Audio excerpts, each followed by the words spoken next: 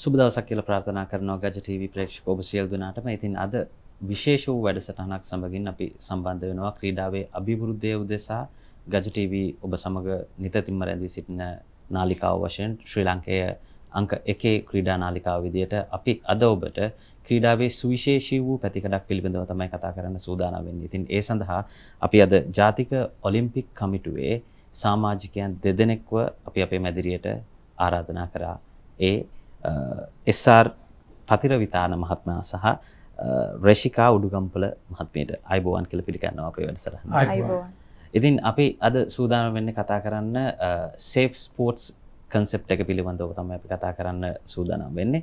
අපි මුලින්ම මොකක්ද මේ සේෆ් ස්පෝර්ට්ස් කියලා අපි දැනගමු පතිරවිතාන මහතාගෙන්. ඇත්තටම සේෆ් ස්පෝර්ට් කියන එක තමයි ක්‍රීඩාව පිළිබඳව අවධානය කිරීම.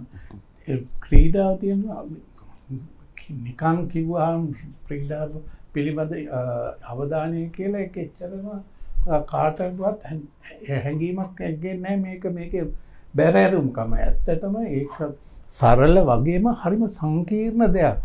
මොකද ක්‍රීඩාවේ අපි හැමතිස්සෙම අපි ගැටි මේ ක්‍රීඩාවේ එදෙන ඒගොල්ලෝ. හැබැයි ඒ අතරින් ඉන්නවා අනිත් ඒගොල්ලෝ ඒගොල්ලන්ගේ රයිට්ස්. එතකොට කෝචස්ලාගේ සීමාවන් ඒ ඔක්කොම ඇතුළත තමයි මේ ක්‍රීඩාව වෙන්නේ. ඉතින් ඒක හරිම ව්‍යාකූල සංකීර්ණයි. ඒ වගේම ඒක ඒ තියෙන බවුන්ඩරිස් කැඩුණොත් එක්සීඩ් වුණොත් සමහරලාට ඒකේ ඉන්න මේ ඵල විපාක ඉතා දරුණු වෙන්න පුළුවන්. ඒක හින්දා මේ සේෆ් ස්පෝර්ට් කියන්නේ මේ ඇත්තටම ඒක මේ ගෑනු ළමයෙකුට හරි පිරිමි ළමයෙකුට හරි මේ සීමා වෙන එක නෙමෙයි. ඒක ස්පෝර්ට්ස් කරන හැමෝටම ඒක බලපානවා.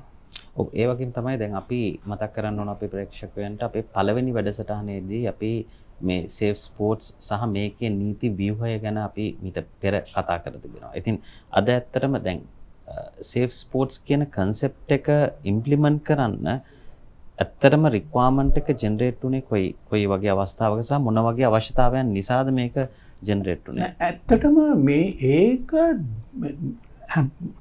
IOC එකේ ක්‍රීඩාවේ යෙදිලා ඉන්න හැමෝම මේක ගැන අවධානය යොමු වෙලා තිබුණා. දැන් ඈත කාලේ ඉඳලා අපි දන්නවා එක තැන්වල එක කෙනාට මුණ දේවල්.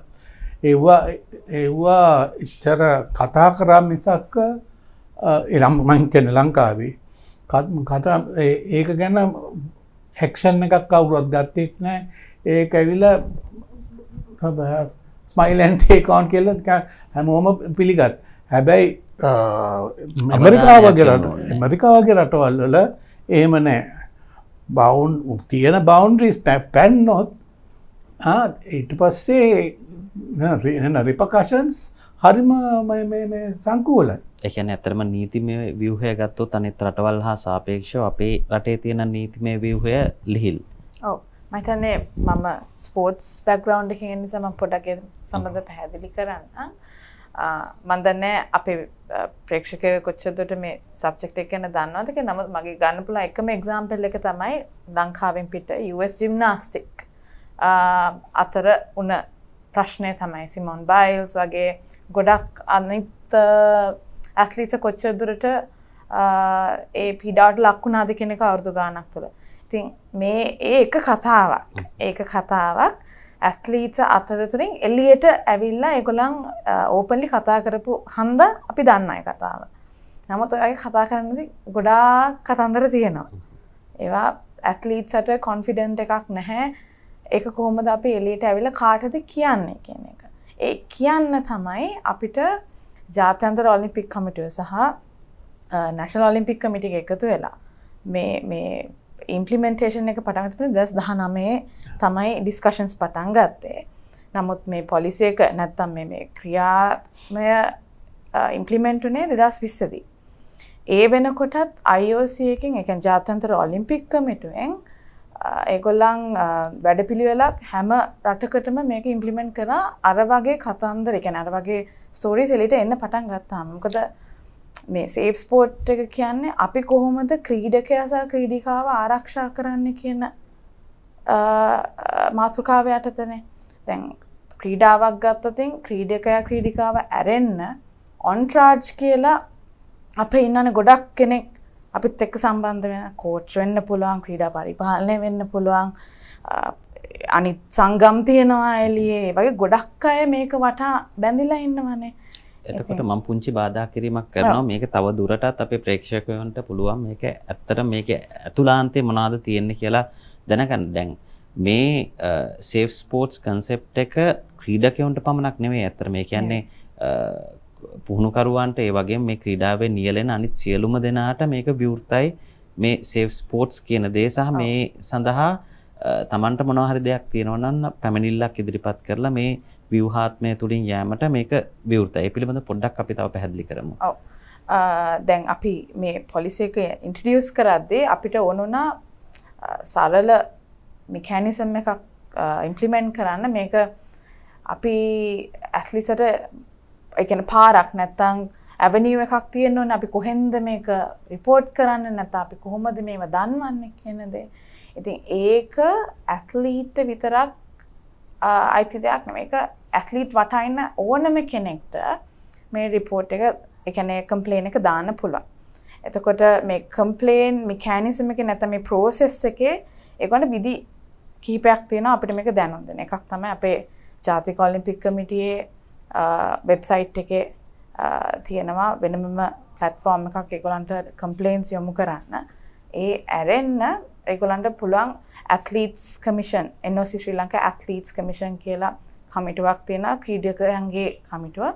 ඒ හරහත් පුළුවන්. ඒ ඇරෙන gender equity කියන කමිටුව හරහත් ඒගොල්ලන්ට මේක යොමු කරන්න පුළුවන්. ඒ ඇරෙන්න මම හිතන්නේ ඊළඟ process එක තමයි NOC ශ්‍රී ලංකා any ඕන ඔෆිෂල් කෙනෙක්ට ඒගොල්ලන්ට දැනුම් දෙන්න පුළුවන් ඒ වගේ. නමුත් අර නීතිමය විදිහට නැත්තම් ක්ලියර්ම විදිහට යන්න පුළුවන් පාත් එක තමයි ඒගොල්ලන් ඩිරෙක්ට්ලි අපිට වෙබ්සයිට් එක තුරු නැත්තම් ඇත්ලීට්ස් කමිෂන් ජෙන්ඩර් ඉක්විටි කියන කමිටුව හරහා අපිට දැනුම් දෙන එක. ඒ වගේම තමයි දැන් මේ වගේ මොනවා හරි දැන් අපි සේෆ් ස්පෝර්ට්ස් එකේදී සමානාත්මතාවය ගොඩක්ම බලනවා. එතකොට දැන් මේ වගේ අවස්ථාවක 2012 ඔලිම්පික් ලන්ඩන් නුවර පැවැත්වුණු ඔලිම්පික් තරඟාවලියට සහභාගී වුණ කෙනෙක් විදියට ඔබ ක්‍රීඩාවත් එක්කම නිරන්තරයෙන් ගැටුණු කෙනෙක්. එතකොට දැන් මේ ක්‍රීඩාවේ යෙදෙනකොට අපි මේ මෙතනදී අපි එම්ෆසයිස් කරන්නේ මොනවාද අපි මෙතනදී අවධානය යොමු කර යුතු පැති යම් ආකාරයක දැන් අපි පුහුණුකරුවෙක්ගෙන් යම් ආකාරයකින් පෙළඹවීමක් හෝ යම් ආකාරයක තර්ජනාත්මක දෙයක් ක්‍රීඩකයෙකුට හෝ ක්‍රීඩිකාවකට පැමිණෙනවා නම් ඒ විදි මොන පැතිකඩවල්ද මේ සේෆ් ස්පෝර්ට්ස් සරහා අපි අවධානය යොමු කරන්න තියෙන්නේ. ඇත්තටම ඒකේ මෙහෙම නියම කරලා නෑ දැන් ඇත්තටම කිව්වම මම වැරදි විදිහට කාට හරි ආමන්ත්‍රණය කරොත් එක්කම ස්පර්ශය කරොත් ඒක විදිහක් දැන් කාවාරි මම පහත් කරලා කතා කරොත් මේ ලිංගික අතවර කියන එක විතරක් නෙමෙයි මෙතන මේකේ තියෙන්නේ. මේ කියන්නේ ක්‍රීඩකයෙකුට තමුන් කරන යෙදී සිටින රාජකාරිය ඒ විදිහට අනිකුත් බලපෑම් නැතුව එයාට තියෙන වැඩේ විතරක් කන්සන්ට්‍රේට් කරලා කරන්න මෙකැනිසම් එකක් තමයි මෙතන ඇත්තටම වෙන්නේ. අපි තවදුරටත් කතා කරොත් දැන් අපි පැමිණිල්ල ගොනු කරාට පසුව මොන ආකාරයෙන්ද පැමිණිල්ලට පිළිතුරක් ලැබෙන්නේ මොන ආකාරයෙන්ද මෙකැනිසම් එක හැදලා තියෙන්නේ? නැත්නම් මේ පැමිණිල්ල ඉස්ලාම අපිට ආවට පස්සේ අපි සමග ඉන්නවා ස්වාධීන කමිටුවක්. ඒ කමිටුවේ ඉන්න ප්‍රොෆෙෂනල්ස්ලා මම හැමෝගෙම නම් මේ වෙලාවේ කියන්නේ නැහැ. නමුත් අපිට ඔයගොල්ලෝ අපේ වෙබ්සයිට් එකට ගියාම මේ ইনফර්මේෂන් එක ගන්න පුළුවන්. ස්වාධීන කමිටුවක් ඉන්න ප්‍රොෆෙෂනල්ස්ලා මේ සම්බන්ධව වැඩි දුරටත් පරීක්ෂණ කරලා බලන්න. මේකේ ඉස්සෙල්ලා සත්‍යද නැත්ද කියන එකට අපි ඇත්තටම හොයාගන්න ඕනේ ෆැක්ට්ස් අපේ ෆැක්ට්ස් කලෙක්ට් කරන්න ඕන. මම හිතන්නේ ඒ පරීක්ෂණය කරලා ඒවා අධීක්ෂණය කරලා ඒවා ඔක්කොම කරාට පස්සේ තමයි අපි ඊළඟ පියවරට යන්නේ. ඔව් ඒක මේක දෙකක් තියෙනවා. මේ පළවෙනි එක තමයි කම්ප්ලේන්ස් කමිටි එක. ඔක්කොම පැමිණිලි එන්නේ කම්ප්ලේන්ස් කමිටි එකට. ඒවා එතනදී කම්ප්ලේන්ස් කමිටි එකේදී අපි අධ්‍යයනය කරනවා ඔක්කොම මේවා ඊට පස්සේ ඒකේ සත්‍යතාවය හරි ඒකේ බැරෑරුම් කම අනුව තමයි කම්ප්ලේන්ස් කමිටි එකට යොමු කරන්නේ. එතනට ගියන් පස්සේ වැඩේ සංකූලයි. එතකොට ඒ වගේම තමයි දැන් අපිට ප්‍රේක්ෂකයන්ට තියෙන තවත් ප්‍රශ්නයක් තමයි දැන් ඒගොල්ලෝ මේ වගේ පැමිණිල්ලක් ගොනු කරාට පසුව ඒගොල්ලොන්ගේ අනන්‍යතාවය සහ ඒගොල්ලොන්ගේ ඒගොල්ලොගේ පෞද්ගලිකත්වය ඒක කොයි ආකාරයෙන්ද ආරක්ෂා වෙන්නේ කියන එක. එතකොට ඒක කමිටුව සතු වගකීමක් වෙනවා මේ පැමිණිල්ල ගොනු කරන කෙනාගේ අනන්‍යතාවය ආරක්ෂා කිරීම. ඒ පිළිබඳව මොනවාද ප්‍රේක්ෂකයන්ට අපිට කියන්න පුළුවන්? එතන්නේ කම්ප්ලේන් කරන කෙනාගේ නැත්තම් ඒ පුද්ගලයාගේ anonymity එක 100% අපි ඒ වගකීම දෙනවා අපි ආරක්ෂා කරනවා කියලා. ඒක අපි මං කියන්නේ අපි ඉවරුණාම පස්සේ ඔක්කොම ඒවා එළියට දෙනවා. එහෙම නෙවෙයි. අපි මේක පටන් ගැනීමේ සිට අවසානයේ දක්වා අවසානයේ පසුව මම කියන්නේ ඒ anonymity එක අපි ආරක්ෂා කරනවා. හේතුව තමයි අපේ cultural difference එකක් තියෙනවානේ ඕනම රටකින් රටකට. ඉතින් ඒක හන්දා ඒ පරීක්ෂණ ඉවරලා ඒක රිසල්ට් එකත් එළියට ඇවිල්ලා ඒව repercussions වලට disciplinary action උත් ගත්තට පස්සේ අපි කමිටුවක් වශයෙන් දැනගන්න ඕනේ අපි කොහොමද ඒ කට්ටික අනන්‍යතාවය රැකගන්නේ කියන එකත් ඒක අපි තාවුරු කරලා තියෙනවා. ඉතින් ඒක හන්ද මම හිතන්නේ ඒක ලොකු ඉෂුව එකක් වෙයි කියලා. ඒක 100% anonymity එක ආරක්ෂා කරනවා කියන එක ගැරන්ටි කරන්න පුළුවන්. මොකද එතන තියෙන මූලික කාරණය තමයි ඒ ක්‍රීඩකයා හෝ ක්‍රීඩිකාව ඒ කම්ප්ලේන් එකක් කරාන් පස්සේ වුණත් ඒ ක්‍රීඩාවේ යෙදී සිටීම. ඒ කියන්නේ මේ කම්ප්ලේන් එකෙන් පස්සේ එයා he should have a better clear understanding මේක මොකක්ද උනේ කොහොමද උනේ එතකොට මේකට මට මේ සහනයක් වෙලා තියෙනවා ඒකින්ද මට මගේ වැඩේ මට හරියට කරගෙන යන්න පුළුවන්. දැන් යම් ආකාරයක දැන් මේ මට පැන නැගුණු ප්‍රශ්නය. දැන් අපි ක්‍රීඩකයෙක් හෝ ක්‍රීඩිකාවක පැමිණිල්ලක් යොමු කරාට පස්සේ ඒ ක්‍රීඩකයාට මේ පැමිණිල්ල විභාග කරන තුරු ක්‍රීඩාවෙන් යැලෙන්නට පුළුවන්ද? එහෙම නැත්නම් ඒ ක්‍රීඩාවෙන් ඒකෙන් යම් කාලයක් දුරකට නියැලීමෙන් නතර වී සිටින්න ඕනද? එහෙම නතර වී සිටීමක් ගැන අපි කියන්නේ සස්පෙන්ෂන් එකක් ගැන එහෙම කතා කරන්නේ නැහැ. නැත්නම් ඒ ඩිසිප්ලිනරි ඇක්ෂන් එන්නේ අපි ඒක විභාග කරලා අධීක්ෂණය කරලා ඊට පස්සේ අපි ඩිසිෂන් එකට ආවට පස්සේ තමයි අපි ඩිසයිඩ් කරන්නේ මේක සස්පෙන්ෂන් එකකට යනවද නැත්ද කියලා. ඒ ඇරෙන්න මං හිතන්නේ නැහැ. ඔව් එතන වුණත් දැන් අපිට කරන්න කම්ප්ලේන්ස් කමිටි එකෙන් මේක සමව කරලා ඉවරුණහෙන් පස්සේ වුණත් අපිට කරන්න පුළුවන් සස්පෙන්ඩ් කරන්නේ දැන් බෑ අපිට පුළුවන් මේ ජාතික කමිටුවට හරි ෆෙඩරේෂන් එක කියන්න මෙන්න මේ වගේ වැඩ වගේක් වෙලා තියෙනවා අපි we recommend taking these මේ actions ගන්න අපි recommend කරනවා ඒ සංගම් වලට. එතකොට ඒගොල්ලෝ තමයි සංගමයක් වශයෙන් ඒගොල්ලෝ ඒ ගන්න තීරණ ගන්න අවශ්‍ය තීන්දුව ගන්න. මොකද අපිට ඒගොල්ලන්ට බෑ අපිට කරන දේ කරන්න අපිට බෑ ඒ සංගල්පයක් ඇතුළට ගිහිල්ලා මේ කාව හරි සස්පෙන්ඩ් කරන්න. ඔව්. හොඳයි අද අපි වැදගත් මාතෘකාවක් ගැන කතා කරනවා ගජ ටීවී ඔස්සේ විශේෂ වැඩසටහනකට අපි ආරාධනා කරලා තිනවා ජාතික ඔලිම්පික් කමිටුවේ රෂිකා උඩුගම්පොළ මහත්මිය 2012 ඔලිම්පික් ලන්ඩන් නුවර පැවැත්වූ ඔලිම්පික් තරඟාවලියට සහභාගී වූ ක්‍රීඩිකාවක්. ඒ වගේම SR පතිරවිතාන මහත්මයා ඔලිම්පික් කමිටුවේ මාධ්‍ය ප්‍රධානී වශයෙන් ඒ වගේම ජාතික ජනාධිපති සම්මානලාභී මහත්මයෙකු අපිත් සමග මේ පිළිබඳව වැඩිදුරටත් සාකච්ඡා කරන්න සම්බන්ධ වෙනවා. ඉතින් තවත් තොරතුරු කතා කරන්න සූදානම් අපි මද විරාමයකට යන්නටයි මේ සූදානම් වෙන්නේ. රැඳී සිටින ගජ ටීවී සමගින් අපි මේ විරාමයෙන් පසුව සේෆ් ස්පෝර්ට්ස් පිළිබඳ තවත් ගොඩක් තොරතුරු කතා කරන්න සූදානම්. රැඳී සිටින අපි නැවතත් හම්බෙමුතුරු.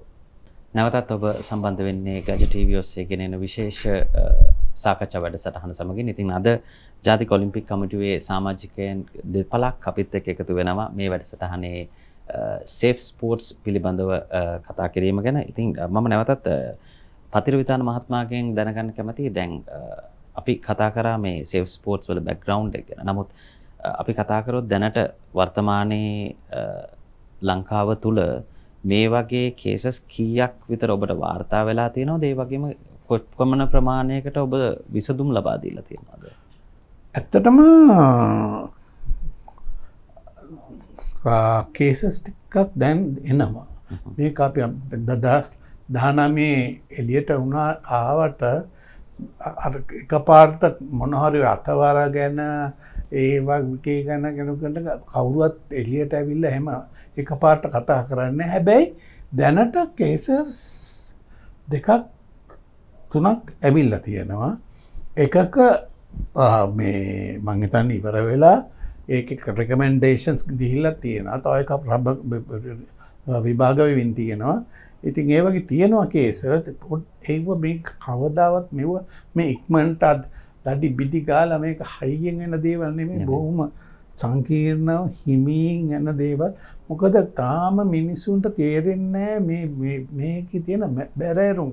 මං කිව්ව ඉස්සල්ලාම මේක හරි සරලයි ඒ වගේම හරි ව්‍යාකූලයි කියලා. අන්න ඒක තමයි ඒකේ හරිම තේරුම. නමුත් දැන් මේ වගේ දැන් 2019 වර්ෂයේ පටන් අරගෙන අපි මේ වෙනකොට මං හිතන්නේ මිනිසුන් අතරට මේ පිළිබඳව අවධානයක් යොමු වෙලා නැත්තේ ඒගොල්ලොන්ගේ නොදැනුවත්භාවය නිසාද? එහෙම නැත්නම් ඒ කියන්නේ ජාතික ඔලිම්පික් කමිටුවේ යම් යම් ආකාරයේ මේක දැනුවත් වීමේ ක්‍රම විධිවිධාන සංවිධානය කරනවා වෙන්නට පුළුවන්. ඉතින් අපි ඒක ගැන පොඩ්ඩක් කතා කරොත් කොහොමද ඔබ සමාජය තුළට මේ පණිවිඩය ගෙනියන්නේ කියලා. ඔව්. මම හිතන්නේ අපි 2020 දී අපි කැම්පේන් එකක් කරා මේ ගැන අපි වයිඩර් ඔඩියන්ස් එක නැත්තම් ලොකු ඔඩියන්ස් එකකට අපි මේක කමියුනිකේට් කරන්න අපි කැම්පේන් එකක් කරා. ඒ වගේම අපේ සෝෂල් මීඩියා through ඒ වගේම අපිට මීඩියා ඒ කියන්නේ ප්‍රෙස් and TV හරහත් අපි කළා තියෙනවා. ඒ වගේම මතන ගොඩක්ම එම්ෆසයිස් කරන්න ඕන අපි ඇත්ලීට්ස්ට විතරක් අපි මේක ගැන වර්ක්ෂොප්ස් කළා තියෙනවා. පැහැදිලි කිරීමක් කරන්න මොකක්ද මේ කියන එක. මොකද මුලදීම අපිට තේරුණ දෙයක් තමයි මේක ඉස්සෙල්ල තේරුම් ගන්න විදිය එක පැති තියෙන්න පුළුවන්. විවිධ ආකාරයකට කට්ටිය තේරුම් ගන්න පුළුවන්. ඒක පැහැදිලිව තේරුම් ගන්න එකම විදිය තමයි ඇත්ලීට්ස් ගාවට ගිහිල්ලා ඒගොල්ලන්ව එඩියුකේට් කරන එක. එඩියුකේෂන් එකෙන් තමයි අපි මුලදීම පටන් ගත්තේ. 2020 කොවිඩ් තත්ත්වයක් හන්දා අපිට මූණට මූණ කරන්න අවස්ථාව අඩු වුණා. ඒක හන්දා ගොඩක් වෙබිනාර්ස් නැත්නම් වර්චුවල් ප්ලැට්ෆෝම්ස් හරහා තමයි අපි මේ සම්බන්ධව එඩියුකේෂන් ප්‍රෝග්‍රෑම්ස් කරේ. නමුත් මම හිතන්නේ 2022 මේ අවුරුද්දෙත් අපි මේ වෙනකොට workshops in person workshops අපි කරලා තියෙනවා athletesට coachesලාට officialsලාට. ඒ වගේම හැම ගේම් එකකට කලින්ම ඔක්කොම ඒ කියන්නේ මුළු delegate එකට මේ කියන්නේ athletes officials coaches managers මේ ඔක්කොලටම අපි workshop එකක් කරනවා. අනිවාර්ය workshop එකක්. ඒක හැමෝම ඒකට සහභාගී වෙන්න ඕනම ගේම් එකකට යන්න කලින්. ඒ සඳහා මොන හරි ඒ කියන්නේ ලියාපදිංචි නාම ලේඛනයක් හෝ යම් ආකාරයක දෙයක් තියනවද? දැන් අපි ගේම් එකක් ගත්තොත් අපි දන්නනේ යන pool එක යන athletes select කරන athletesට ගේම් එකට යන්න කලින් අපි ලංකාවේදී හරි ගොඩක් දුරට ලංකාවේ තමයි අපි කරන්න බලන්නේ. මොකද ගේම් එකට ගිහිල්ලා ඔක ගැන කතා කරන්න ගොඩක් වෙලා නැති හන්දා අපි ඒගොල්ලන්ව ප්‍රෙපෙයාර් කරනවා යන්න කලින් මේ සම්බන්ධව දැනුවත් කිරීමක් කරනවා. ඒ වගේම හදිස්සියවත් ඒගොල්ලෝ මොකද අනතුරකට ලක් වුණොත් කොහොමද ඒක අපිට දැනුම් දෙන්න කියලාත් ඒක අපි ඒගොල්ලන්ට පැහැදිලි කරලා දෙනවා. දැනට ඒ වගේ කටයුතු තමයි කරලා තියෙන ගොඩක් දුරට. නමුත් අපි තවම පුළුවන් තරම් try කරන්නේ ඉස්සරහටත් කොහොමද අපේ මේ audience එක තව දැනුවත් කරන්න කියන එක. මොකද හැමෝම මේ සම්බන්ධව දන්නේ නැහැ. සමහරට ගොඩක් ඔය වර්ක්ෂොප්ස් සම්බන්ධ වෙච්ච අය දන්නවා. නැත්නම් මේ වගේ දෙයකට මුහුණ පාපු අය දන්නවා.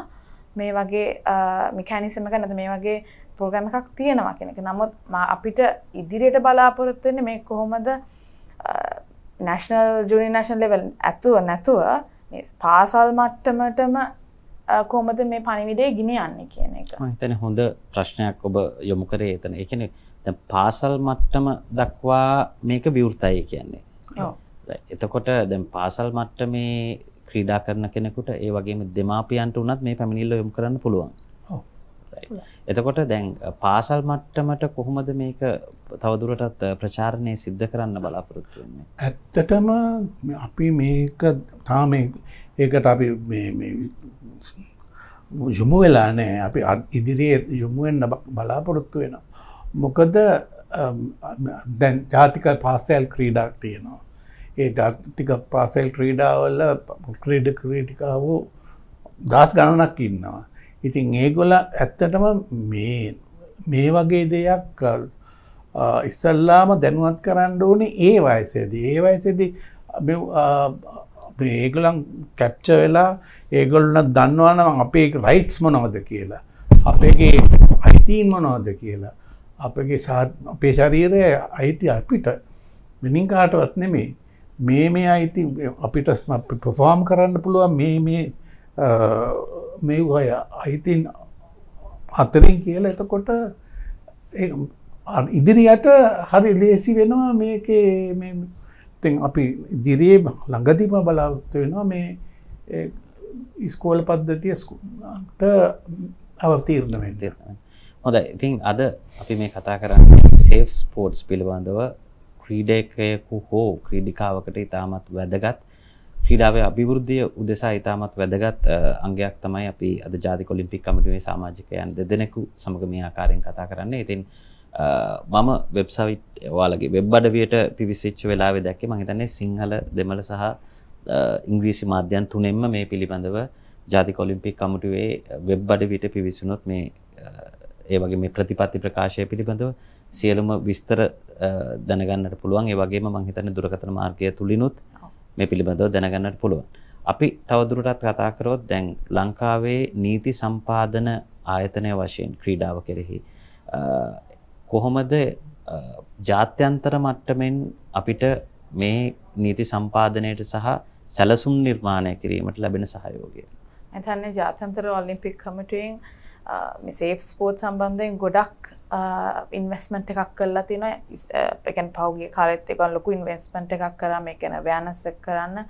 ඒ ඇරෙන්න ඉදිරියටත් ඒගොල්ලෝ ලොකු ඉන්වෙස්ට්මන්ට් එකක් කරලා මම හිතන්නේ ඇමරිකානු ඩොලර් මිලියන 10ක් මේ සම්බන්ධයෙන් ඉදිරියට ඒගොල්ලන් ඉන්වෙස්ට් කරලා තියෙනවා.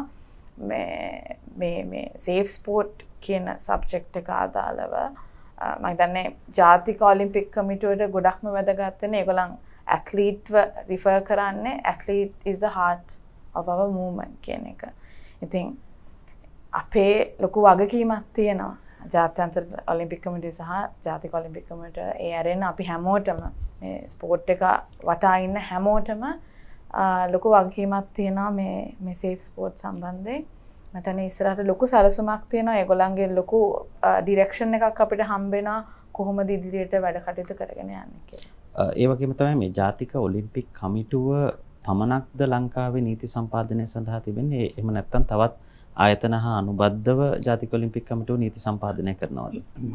ගොඩාක් තැන් වලින් මේ සම්බන්ධව එක විදිහට මේව කරනවා. බට් ක්‍රීඩාව උදෙසා එකම මේක නැෂනල් ඔලිම්පික් කමිටුව එක ඇත්ලීට්ස් ලගේ මේ කෝචස් ලගේ තියෙන අයිතීන් ඔක්කොම මෙව කරන්නේ මේ හරහා.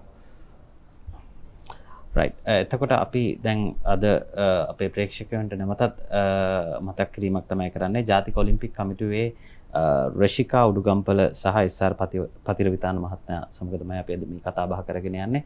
අපි රෂිකා මහත්මියකින් තවදුරටත් අහුවොත් 2012 වර්ෂයේ ඔලිම්පික් ලන්ඩන් නුවර පැවැත්වුණු තරගාවලියට සහභාගී වුණ කෙනෙක් විදියට දැන් ඒ කාලෙදී මේ වගේ ප්‍රශ්නයක් මොනවා හරි පැන නැගුණොත් මේ වගේ ප්ලැට්ෆෝම් එකක් තිබ්බද ඉන්ක්වයරි එකක් හරි මොනවා හරි පැමිණිල්ලක් ඉදිරිපත් කරන්නට? මගේ මතක හැටියට ඒ කාලේ ජාත්‍යන්තර ඔලිම්පික් කමිටුව හරි මම හිතන්නේ ඒ පැත්තෙන් අපි ඒක මේ සබ්ජෙක්ට් ඩිස්කස් කරා කියන එක මොකද මට ඒක අවුරුද්ද වෙනකොට අවුරුදු 17ක් වගේ මම තමයි ඒ අවුරුද්දේ යංගස්ට් කම්පිටිටර් අපේ ශ්‍රී ලංකා කන්ටින්ජන්ට් එකේ. එතකොට ඇත්තටම කියනනම් මම ඒ වයසට මේ වගේ ටොපික් එකක් ඇත්තටම දැනගෙන හිටියෙත් නැහැ. මේ වගේ දෙයක් තියනවා කියලා දැනගෙන හිටියෙත් නැහැ. අපි දන්නවා අපිට හරැස්මන්ට් කියන්නේ යම් කිසි අපහසුතාවල් වෙලා තියෙනවා අපේ මේ ස්පෝර්ටින් කරියර් එක අපි නෑ කියන්නේ නෑ. අපි එළියට ඇවිල්ලා කතා කරේ නැති වුණාට අපි හැම ඇත්ලීට් කෙනෙක්ම දන්න අපි කොච්චර සමහර වෙලාවට සෆර් කරනවාද කියලා දේවල් වලදී. නමුත් මේ වගේ ප්ලැට්ෆෝම් එකකින් මම හිතන්නේ ඒ වගේ දේවල් ඉදිරියට අඩු කරන එක මම හිතන්නේ ඒක ලොකු දෙයක්.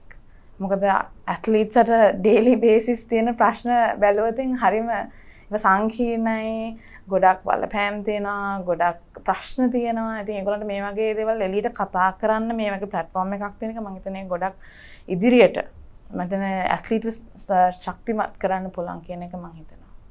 හොඳයි. ඉතින් අපිට ලැබිලා තියෙන වේලාව අවසන් වෙමින් පවතිනවා. නමුත් අවසාන වශයෙන් මම කැමතියි දැනගන්න ජාතික ඔලිම්පික් කමිටුවෙන් මොනවාද අපේ ප්‍රේක්ෂක ජනතාවට අපේ ස්පෝර්ට්ස් එන්තුසියස්ටික්ලට මොනවාද දෙන්න තියෙන පණිවිඩය මේ සේෆ් ස්පෝර්ට්ස් පිළිබඳව? ඇත්තටම බලන්න මේ වගේ I must thank Gaja TV වගේ මේ වගේ programs හරහා තමයි අපි මේ කතාව ගෙනියන්න ඕනේ ඉදිරියට. මොකද මේක අපි මෙතන මේක ඇතුළේ ඔෆිස් එකේ ඇතුළේ කතා කරයි කියලා හරි පොඩි තැන්වල හමුවල කතා කරාට කියලා හරියන්නේ මේක ඉදිරියට ගෙනිහිල්ලා මිනිසුන් අතරට ගෙනියන්න ඕනේ. මේක මේගොල්ලන්ගේ හැම ඇත්ලීට් කෙනෙකුටම අයිතීන් තියෙනවා. තමුන්ට ඉන්හෙරන්ට් අයිතීන් තියෙනවා. ඒවා මේ කඩන එක වරදක්. මොකද ඒගොල්ලන්ට ඉදිරියට යන්න ඕන නම් මේවා වෙන්නේ නැතුව ප්‍රෙෂර් වෙන්නේ නැතුව මේවා හරියට දීල්වට කෙලින් දුවන්න මාර්ගයක් තියෙන්න ඕනේ. හොඳයි.